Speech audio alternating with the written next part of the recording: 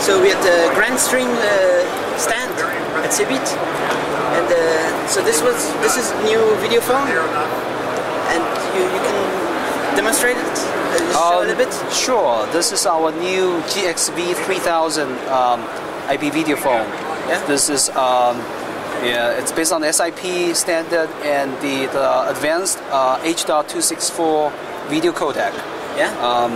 It has three line indicators, each of which can be configured using independent CeBIT account. Yeah. And supports audio mute, camera block for privacy. Yeah. And message button. Voicemail, video mail message. Yeah. Transfer, conference. This is screensaver. No, I'm just. That's just accidentally. Yeah, sorry. Yeah. You can. This is the phone book, and that's the picture-in-picture or local view button. Yeah. Okay.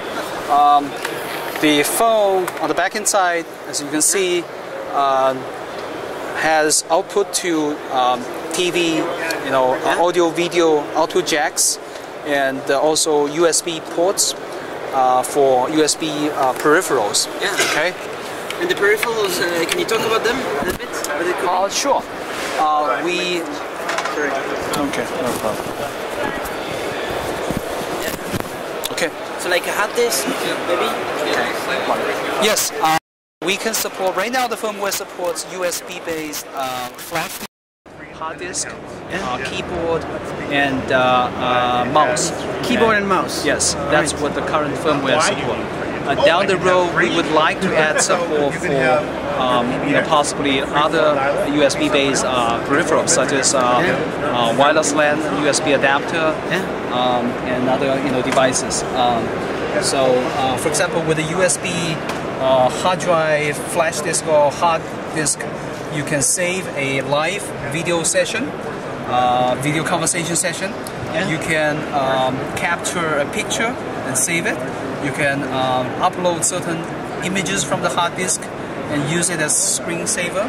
Yeah. You can use the MP3 files or other audio files as your music on hold files. All right. So these are some of the answering machine file.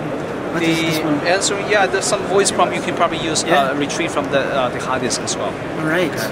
So and you could just save the whole phone conversations in MP3 files, or which file format? Right now the firmware does not support that yet, but that's our goal, to add support for that. Yeah. So you just save all your conversations on the record the whole iPod, or what it is. Yes, exactly. Yeah. So you can that's the goal. Yeah. All right. And somebody's phoning. Somebody's calling us. Looks like. Let's see the other side. Okay. Hello. So we were at the CeBIT stand just before, and they were saying something about the firmware that's still under development, or? Yeah, this unit unit we're demoing today is still in beta test. So there are probably some little glitches on. So once we clean up some of the bugs, and this will be ready for because they say that it would come, they would launch video chat soon, maybe like within months, 2 months, 3 months. Yeah. So as soon as ready. Yes, as soon as it's ready. Yeah. And we were talking with over there with them. Yeah, it's another unit. Right. So how about the GPX 200? It's very stable now, no? All the you've been updating the firmware. The GXP 2000 is our enterprise business phone, business IP phone, and we have been continuously upgrading, enhancing our firmware. We have added a lot of new features. For example, a new graphic user interface has been added, address book, support for a lot of enhanced functionalities like busy lamp field, so a lot of new features has been added, and a lot of bugs has been fixed. The echo cancellation was fixed and everything. It's fixed.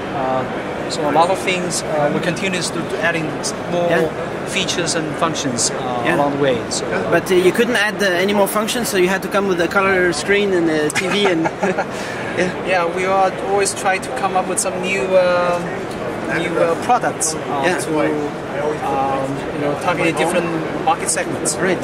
And can you say approximately the price that it will have, the video phone? Oh, the price, the list retail price for the GXB 3000 IP phone is US dollars $295. 295.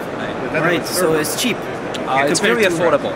Affordable. It's probably the only sub $300 IP video phone based on 264 video codec right now. Yeah. Do you think that some voice over IP operators would like subsidize it and offer it even cheaper with some kind of subscription, membership, something, you know? I think... or usually people just have to buy the hardware and then they use whatever provider they want? I think it's whether subsidizing, how much to subsidize, that's probably the service provider's plan.